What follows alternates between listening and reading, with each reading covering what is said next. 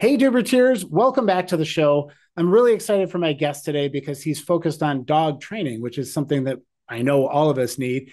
And he had an interesting venture when he started up in Port-au-Prince, Haiti.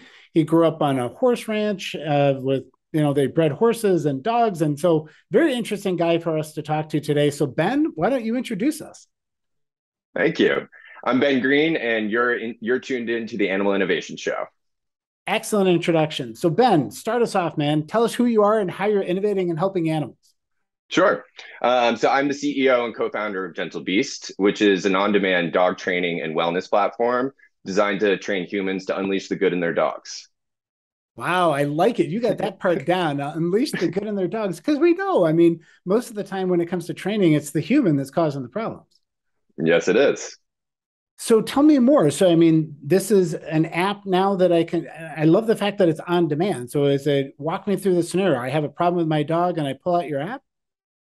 Yeah, so the way our app basically works, it's like Duolingo or something like that. You sign in and you tell us what you want to work on, whether there's problem behaviors you want to solve, there's things you want to do with your dog. Then we want to learn a little bit more about your dog. What are they afraid of? What are the things? How do they react to different situations? How old are they? What's their breed? All of these things that impact behavior. And based on all of those data points, we'll build a completely personalized path for building a better relationship with your dog. And the most important part about it is it's not about getting your dog to do what you want. It's about having a strong communication channel. It's about being able to basically speak dog.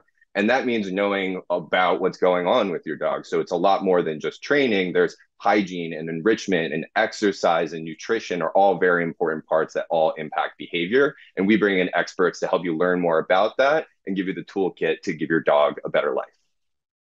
I like that because you said it's really about it's communicating with my dog, right? I mean, obviously we speak a different language than our dogs do. So if we can communicate with them and they understand what our intent is and we can work together.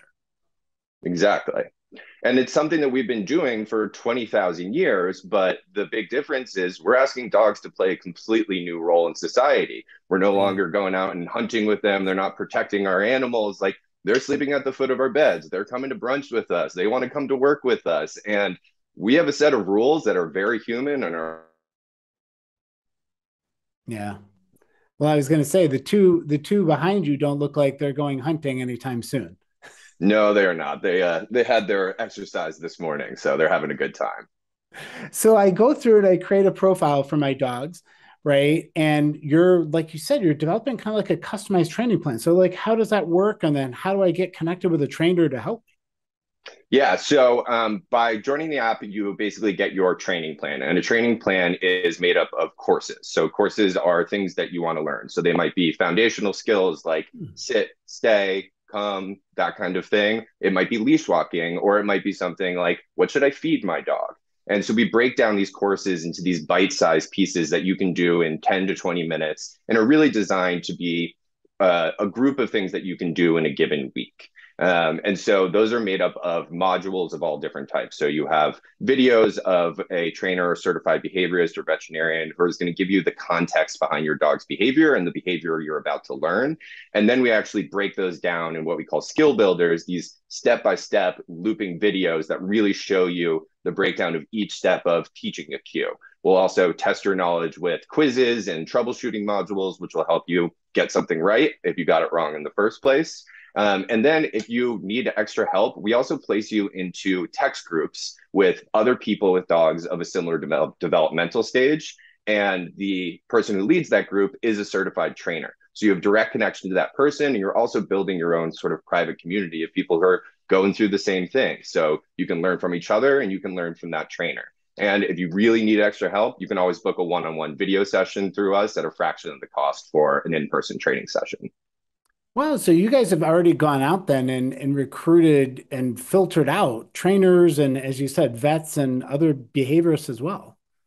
Yeah, so it was very important to us to basically figure out who is the best in behavior right now. And behavior spans multiple things. So you have behavior consultants who are really dealing more with sort of problem behaviors like separation anxiety or reactivity. And you have sort of general obedience trainers who doing sort of what you expect and what you think of really when you think of dog training. But there are multiple different levels of these things. And trainers, even though they know a lot about dog health and wellness, veterinarians know more. So we also bring in those kinds of experts, and we work with partners to bring in those experts because at the end of the day, I'm a technologist, I'm not a dog trainer, and I'm not a veterinarian. So we bring in experts to help guide people through that. Yeah, I was going to ask you. I mean, I was going to say, you must be like a dog trainer that came up with this idea. So what is your background, Ben? I mean, take us back to the point where you had this idea for Gentle Beast. I mean, what's your background? Yeah, so it basically starts with these two behind me. So Ellie on this side, I've had since college. She's my life partner. We've done everything together, and for a long time, I just kind of wrote off her behavior issues. She was young. I didn't really know what I was doing, that kind of thing. And as I got older, we moved to New York. We got our second dog, Jane, in during the pandemic, and Jane was a nightmare when we first got her. We learned that Oh, she had leash reactivity, but at the time we just thought she was aggressive. She was barking at dogs and lunging on the leash. And we tried YouTube videos and Googling and trying all these different things to do it ourselves. And the information out there was so contradictory. One site would say use a shock collar, another site would say that's horrible and is beating your yeah. dog. And so we're like, all right, fine, let's go work with a certified trainer or with a professional trainer.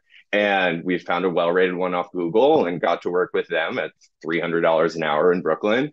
And right away, it was basically him telling us that we are bad dog parents, that we're not doing it right, that we need to dominate our dog to get them to listen to us. And Ouch. it didn't feel right, right? Like that just doesn't feel good. Imagine you're a parent and like your kids' teachers are telling you that kind of thing.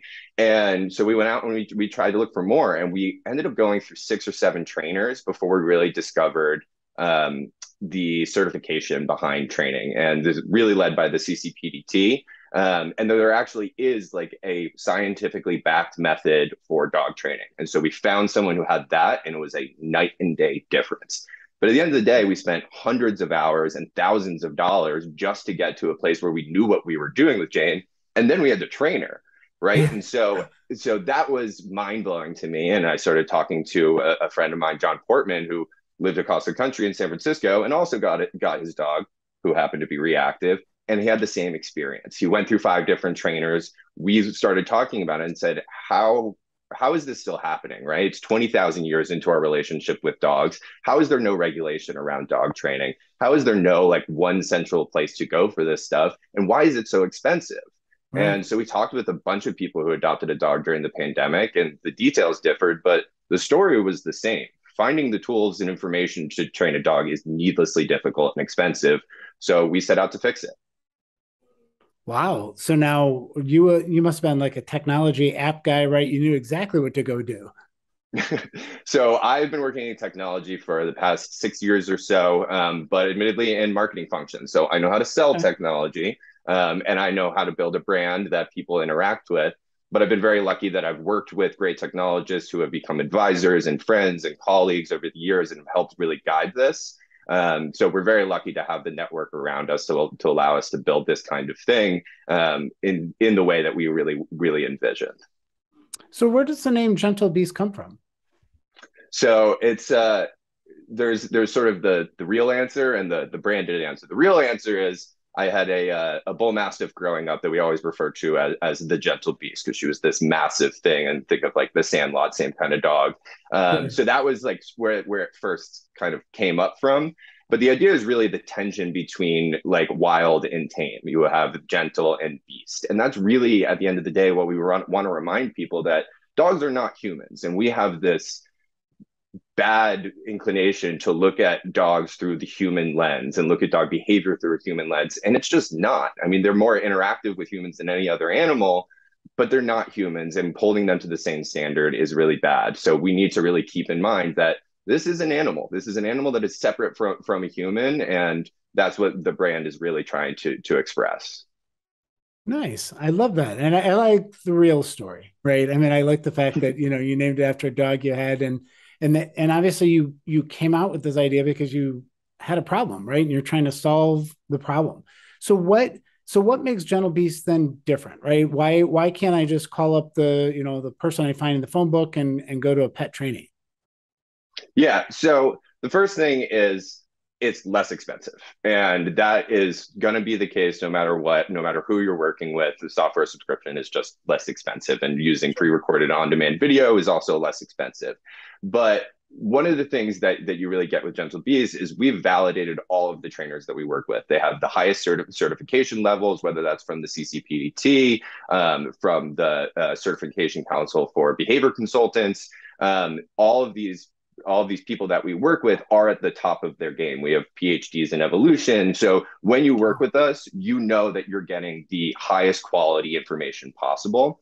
And then actually how we produce the content is super personalized to you. There are hundreds of thousands of different personal paths that you can take for you and your dog based on all that information we talked about in the beginning of your behavior profile, but also how it goes while you're training. If you've got an issue, we're going to point you in a different direction. And so it's sort of like choose your own adventure. What you Oh, do nice. impacts what you get next. So that personalization is a big differentiator. And it's something that emulates what happens with a great in-person experience. They're going to ask you questions around your dog. They're going to give you tailored advice, which is something that YouTube and blog posts and books just can't give you, which are the other options if you don't want to shell out a few $100s an hour. Yeah. No, so I can imagine, like you said, I mean, you've hired the best trainers and then you've really curated a journey. And I like the fact that, like you said, it takes a different path depending on what's happening because my dog is different than your dog and they're going to learn different and they're going to react different. And particularly if I'm not doing it right, it sounds like you've got tips and tricks and other ways that already built in. Yep, exactly.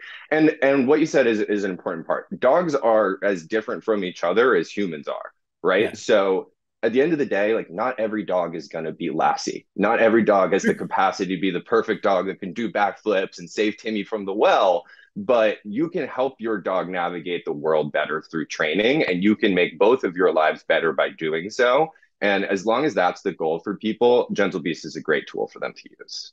Yeah. So now do I get a choice in my trainers? Do I get I mean, how does that kind of work so I can find somebody that I'm comfortable in the way that they do things? So you would get a choice when working in a one-on-one scenario. We have a few different trainers that we work with there. They are all sort of more generalist trainers. When we're talking about the pre-recorded video content, we bring in specialists for certain things. So this first set of courses that we launched is really focused on the first like 6 to 12 months of being a dog owner. So we have a certified behavior consultant and certified trainer Alex Sessa, based out of Atlanta, Georgia, who runs Peach on a Leash dog training. And she is fantastic when it comes to puppies and really helping people understand this is how you set your dog up for a happy, healthy life, which is why we worked with her on this project. And as we add more courses to it, so things like reactivity and aggression, we'll work with people who specialize in those things and maybe aren't using the same methods, maybe using things like cognitive behavioral therapy to deal with those kinds of issues. And of course, at the end of the day, here we're talking about a completely digital experience, and there's always a place for in-person dog training here, and there's places all throughout the experience where we're going to say, hey, this is something that's serious and you need to get this dealt with, like something like aggression, or if there was a biting incident, go work with a certified trainer. So we really respect and love trainers and we want them to succeed, but we also want to give consumers an option that really kind of cuts through the noise, which happens in an unregulated industry. Yeah, I think it's really good that you said, I mean, you've curated a bunch of different experts, right? So yes, of course, there's the general training that I can get from my local strip mall. But when it becomes more of an issue, or when my dog, who's unique, is, reacting in a different way than the standard textbook says, it sounds like you guys have now created that other layer on top of that, which is really cool because you can do this, as you said, digitally. I don't need to find a local expert in my community because you've already got them right through the app. Right, exactly. And the other thing too is a great trainer is going to teach you how to train and is really going to work with you, the person, and not really with your dog. Like our trainer that we found that changed everything for us. Our first 5 sessions were all on Zoom. It was just talking with us. We then leveraged those tools and worked with our dog on our own, but it is much more about training the human than it is training the dog. And so Yeah. part of the benefit of using something that's on demand is you don't have to schedule this. It doesn't have to be for an hour on the upside of town that's going to take you 3 hours in total to complete. You can wake up from 8:40 to 9 o'clock and do 20 minutes of training, and you do that on a daily basis. Your relationship is going to improve with your dog. Yeah. No, I like that. It's very personalized and I can adjust it to meet my schedule. So, Ben, where are you taking this? I mean, this is obviously the initial launch of things and what's next? What's the future look like? Well, it's interesting. I mean, when you look at the dog training space, it's super, super fragmented. There is basically no real leader. I think Petco really is the leader in dog training. And for them, it's really just a way to get people into their stores to buy products, right? So Right. we really see Gentle Beast as an opportunity to build a brand, to become the most trusted brand in animal companionship. And what that means is we want to be the place you go when you have a question about your relationship with your dog. And it's not about I want to get my dog to do X. It's I have this problem that I'm working through, or my dog has this problem that we want to be known as that trusted resource that you can go to. And so we also want to expand the footprint of Gentle Beast. Right now, we're really focusing on that sort of first year that you have with your dog. But there are different life stages, right? You move from the city to the country, or you have a child, or you bring a second dog in, or an event happens that changes the dog's Oh, yeah. behavior. These are all inflection points that Gentle Beast can come in as a solution for. And the last part that I'll say is we have a program called Good Dogs Do Good, where any shelter and rescue that wants Gentle Beasts can get it for their lifetime for free for all of their fosters. And the hope is that a more well-trained dog in a rescue is a more adoptable dog and less likely to be rehomed in the future.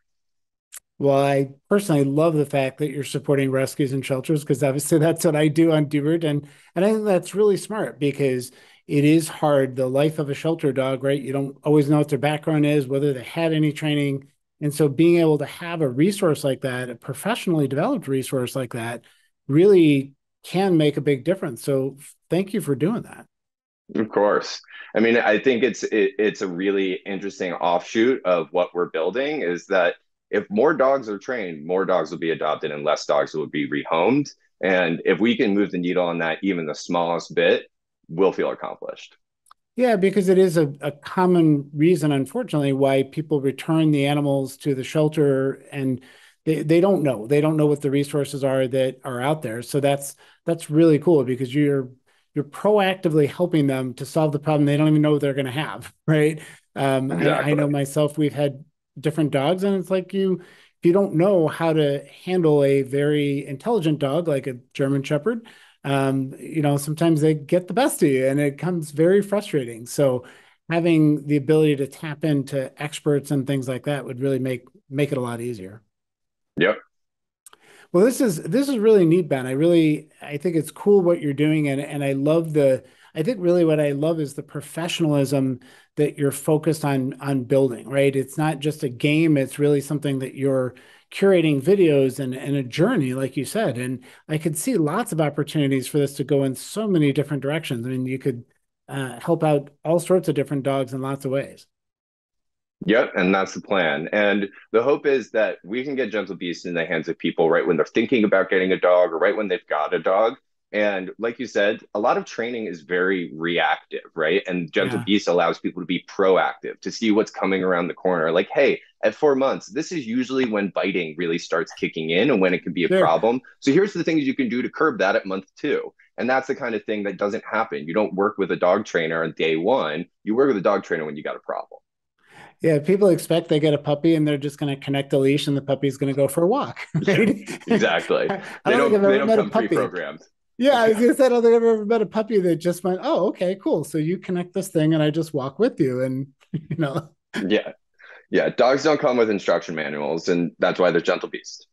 yeah, no, I love that. Ben, this is really neat. Love where you guys are going and I'm excited about, what you're going to develop next. Is there anything else you wanted to mention before we wrap things up today? Yeah. So we've recently launched and we have introductory pricing. So we're at $99 for a year. And so you can find us on gentlebeast.com in the App Store or in the Google Play Store. And if you know of any shelter or rescue that can get use out of Gentle Beast and would like access for free, just shoot us a note at hello@gentlebeast.com.